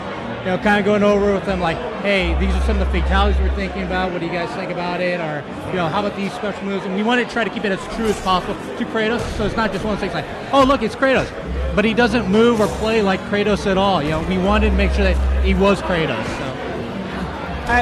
Was it a kind of a collaborative thing, or did you guys get like the Kratos Bible and said, he's not going out like this? There were guidelines, but it was very, we definitely worked with them because they understand our universe, and they were trying to be respectful to our characters, our universe as well. So there's a lot of collaboration going on, but yeah, they have their Bible just like we have ours. So. All right, you know what? We did get a question that you're probably going to be able to answer about online. For a tag team, can you do tag team online? And can it be 4 separate people at different places? I'm sorry, can you have what? Can you do tag team online, and can it be 4 separate people at 4 separate places? You can do it online, but you have to. It'll only be able to do it with over 2 stations. So it's like Unibuddy versus 2 other people on another station. So you kind of got that. Yeah. Maybe for the next game. Yeah. All right. You want to toss some in? I was just gonna say that you're checking these comments on the bottom of the video player page. So if you want to get some questions answered by Ricardo and any of the guys from NetherRealm, be sure to put your comment in at the bottom of the page. Yep. And check it out. Test your site. Test your site. The old ball and cup game. With the MK twist. These get pretty hard. Oh yeah, definitely. We start out easy, you know. But the best part is like being Mortal Kombat. If you fail, there is a penalty. You know, and I love the fact. You know, of course we have to do our version of it. You know, the severed head, the eyeball.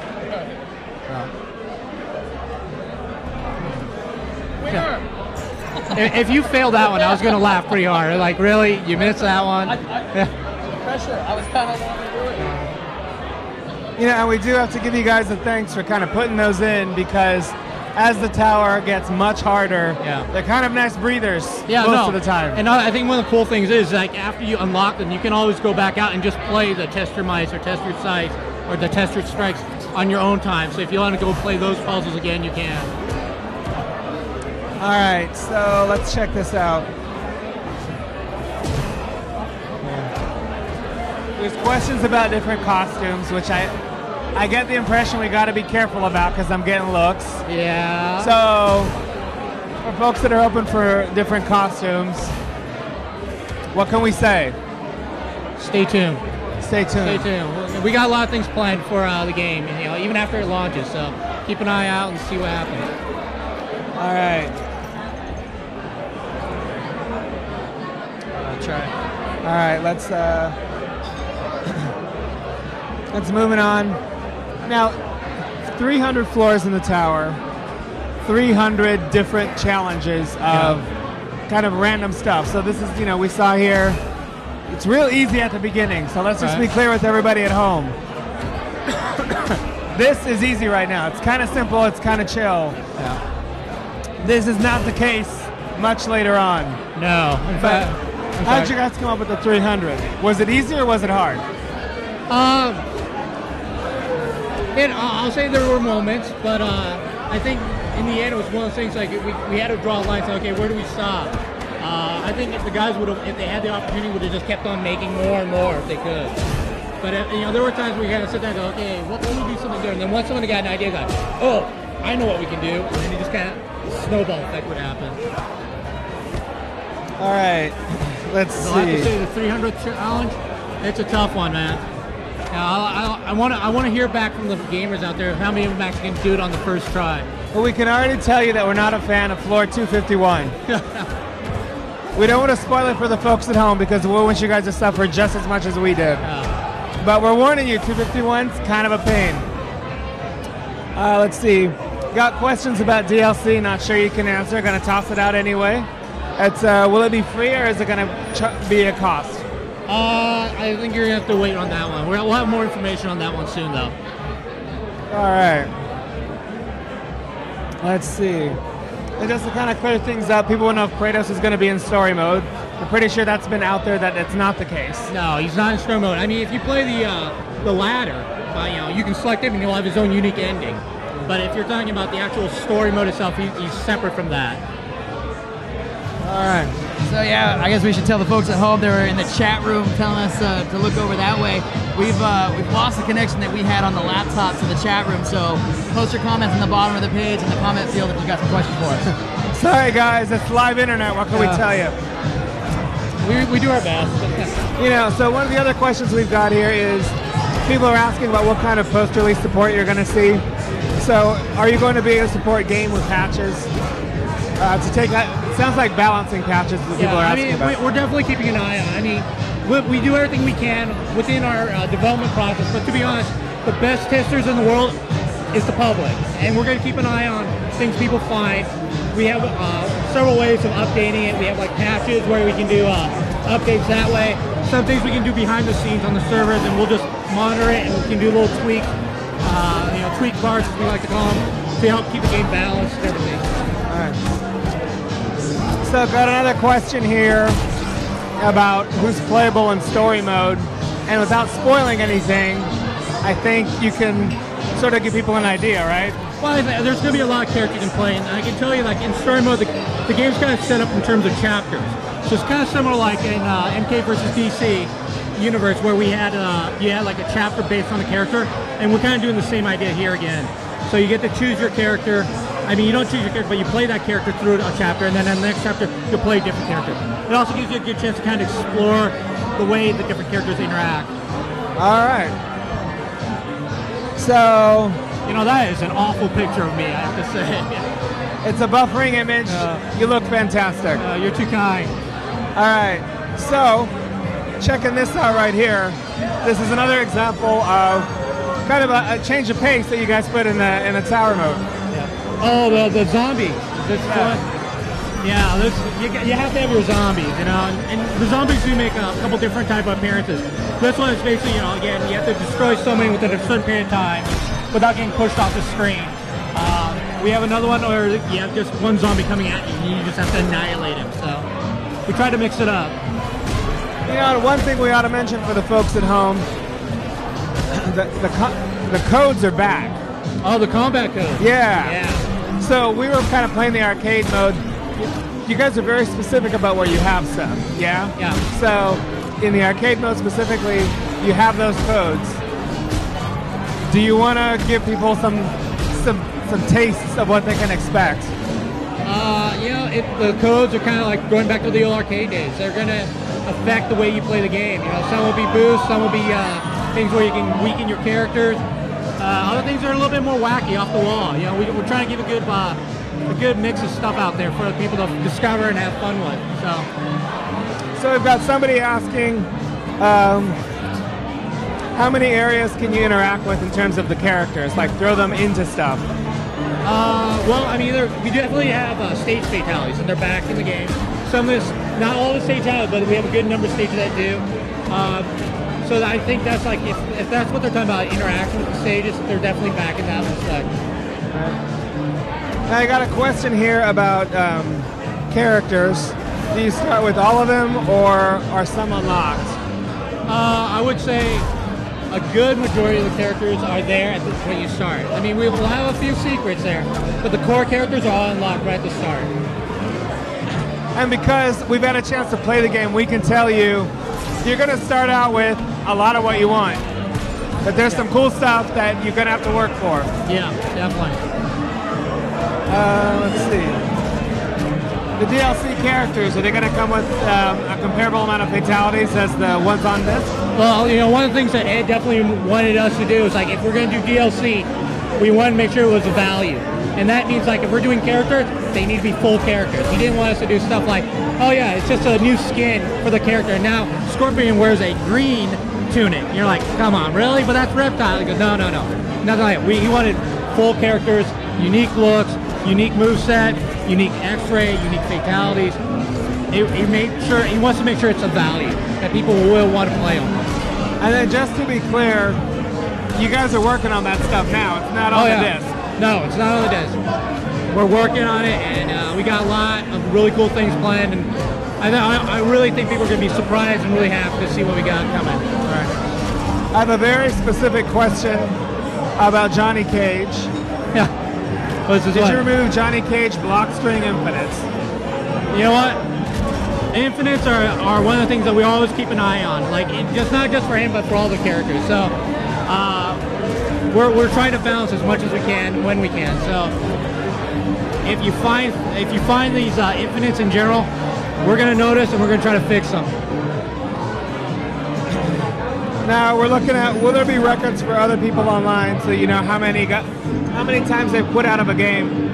I don't think we'll have that information, but we definitely keep track of things like that, so that if people do a rage quit, there is the proper penalty with it, so that it's not one of those things they can just jump out and say, yeah, I never got a loss, haha. It's like we know people do it. We don't want to penalize the guys who want to stay and fight. All right, and here we have the return of an old favorite. Tester's Strike. Oh, well done.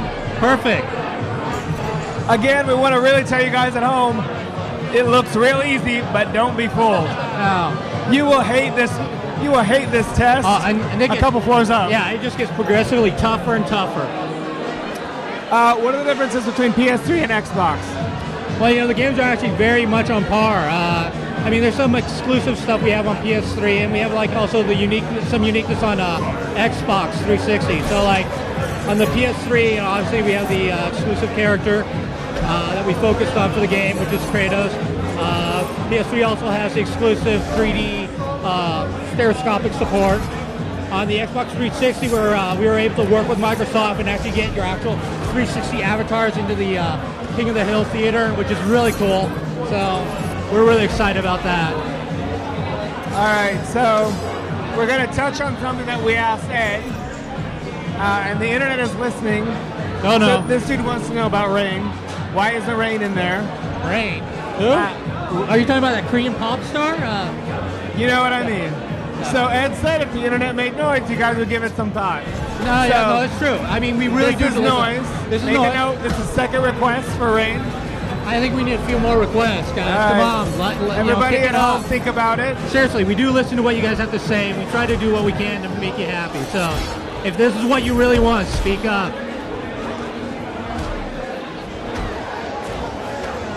Let's see. There's a random question about Motaro, which I don't think you can answer from the look of it. By look, I mean the look I'm getting. Yeah, I don't think I'm feeling heat on the back of my neck right now. All right. I think that's one of those that we gotta just tell you, try it. Oh yeah, definitely go play the game, man. I think as a team, we're really proud of it. It's probably one of the best games we've put out in a long time.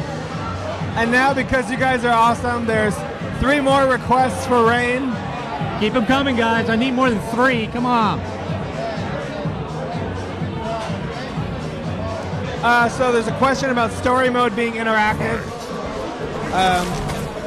Is every story mode played through the same, or can you make decisions that change how it ends? The game's very linear in that respect. I mean, it's a retelling of the original MK story with a couple twists thrown in. All right. We're in line. So we told you that we hate floor 251. Yes. Without spoiling anything, is there a floor in the tower that you have come to hate as much as we hate 251? Personally? Yes. 300. That one is, like I said, it's frustrating. I personally have yet to beat it. I'm trying. I'm definitely trying, but it's a tough one. So got a question about Xbox 360 exclusive character. Anything you could say there? Yeah, I don't have anything to say on it at this point. All right. Sorry, folks. We tried. He dodged it, but in slow motion. All right. So, Matt, how much longer are we gonna go? I think we should give away these games and maybe show off the crypt a little bit, then get out of here. We can show the crypt, right? All right. I think we got some issues with the crypt. Oh, we can't show anything. I don't think we're ready to that one. There's a lot of things in there that we kind of want to keep secret. You know? What if we just show it to them without actually opening anything? Is that okay or no? No. Again, that look behind. I got you. All right. Definitely some secrets they want to save for you folks at home, so we're gonna stay away from that. So we give away these games. Let's give away the games. Do we want to get Hans make a question? Yeah, let's get a question. They're going to put you on the spot, but you're an MK expert, right? Oh, what? To do what? You're an MK expert, right? An expert in what way? Come up with a trivia question so we can give away these games. A trivia question, okay. Make it good. Make it a good one, huh? But don't make it impossible. We want to give these away. Okay, well now you're making it tough for me. Well, I had a really easy one, but I won't do that one. I think everyone already knows the answer to that one. At what point does Raiden become known as Dark Raiden? The fans out there. Say that again? At what point does Raiden become Dark Raiden? All right. All right. Is that a thing? What's that? That's a thing, right? That's it. Well, I'm just asking. At what point? All right. At what point does Raiden become Dark Raiden? In the MK storyline, at what point did he, like what game did that happen in? All right. So there you go. Send us that answer, and you get to win this game, which is kind of cool. And we're getting it autographed while we're here, so it's going to be some good stuff. Got a couple more questions here for people. So as far as the tag team goes, are there going to be special animations for specific teams, like Liu Kang and Kung Lao? Oh, you know what? I'm going to have to say no. And one of the reasons is not that we didn't think about it. All the permutations we would have to think of for every single combination, I don't think we would have enough space on the disc to do it. Well, plus, let's not forget, you're going to give us Shaolin Monks too at some point, right? I hope so. I really hope so. I mean, I worked on Shaolin Monks the first one, so I would love to work on a sequel. Well, we would like to see it. And just like the people that want to see Rain, there's always hope, right? Yeah, there's always hope. You know, make some noise, people. All right. So are we gonna wrap this up? All right, yeah, totally. All right, well, Hans, we're gonna thank you for stopping by. No, thanks for having me on. I guess we're gonna thank you for the 300 challenges in the tower. We're gonna have to get back to you about 300. We're almost there. Okay. So we're either gonna send you a thank you note or something really nasty in the mail. God, so just live with it. Thanks. But we thank you, sir. No, thank you. It's just been fun. Awesome. Take it easy. Really appreciate it. Take care, man. All right. So is that it? I think that's it. Excellent. So we got our trivia question out there for anybody who gets the right answer and wants to send it at GameSpot. We're totally going to pick from all the people that got the correct answer, and there'll be some lucky winners. Yeah. I had fun. Yeah, I got no awesome. voice. I got to play this game. Thanks for doing all the talking. Sorry. No problem, man. We hope you guys had fun. This is the stuff we like to do for you guys. We had a blast. Yep. It's been a lot of fun. We hope you guys liked it. We're doing another one of these tomorrow morning at 9 a.m. We get that too. We're probably going to be there. We got a 6 a.m. flight. We'll be back in the office. Here's Or 3. Yeah. Pip Polisky going to be joining us remotely via magic of internet. It's some hot stuff. It's going to be awesome. All right. So we hope you guys like this. We hope you get that this is the business. It's great. Yeah. All right. Well, thanks very much. Thank you so much. Really appreciate you guys joining us. Hope you had a lot of fun again. We're going to get this wrapped up, and yeah, thanks again for joining us. Take care.